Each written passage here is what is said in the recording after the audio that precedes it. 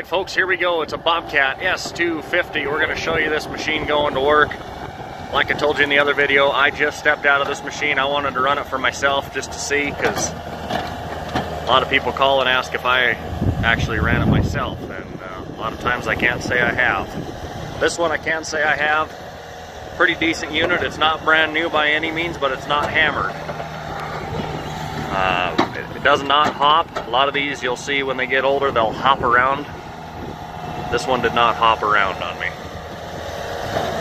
Sounds good. The seller said it either leaks a little bit of oil or burns oil some days. Other days, it won't even move on the stick.